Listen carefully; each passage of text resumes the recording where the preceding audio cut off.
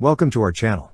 Don't forget to subscribe and put likes, because your support is important for us. And here we go. In a significant development underscoring the escalating tensions between Ukraine and Russia, the Ukrainian Air Force, under the leadership of Commander Mykola Olszczuk, announced via social media that they have successfully intercepted Russian Kh-22 missiles for the first time.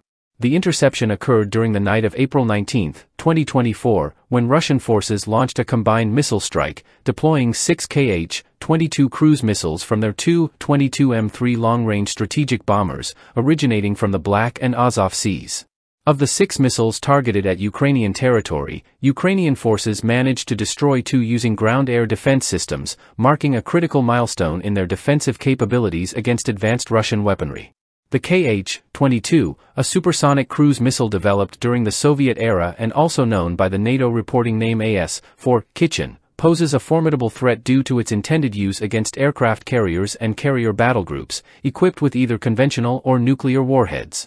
Boasting impressive specifications, including a speed of up to Mach 4.6 and a range of approximately 600 kilometers, the Kh-22 embodies the technological prowess of its era. Constructed with high-strength stainless steel and titanium to withstand high thermal loads at supersonic speeds, the Kh-22 features a glider design optimized for precision strikes against large naval targets. Over time, variants such as the Kh-22M and Kh-32 have been introduced, offering enhanced range and performance capabilities. Despite its origins dating back to the Cold War era, the Kh-22 remains a potent threat, capable of reaching speeds exceeding Mach 4 during its terminal dive phase, posing a severe risk to targeted areas. Its recent deployment in the conflict in Ukraine has raised concerns over its potential for causing significant collateral damage due to its large payload and relatively low precision when used against ground targets. The successful interception of Kh-22 missiles by the Ukrainian Air Force represents a crucial defensive victory, highlighting the urgent need for enhanced resources and support to bolster Ukraine's defense capabilities against Russian aggression.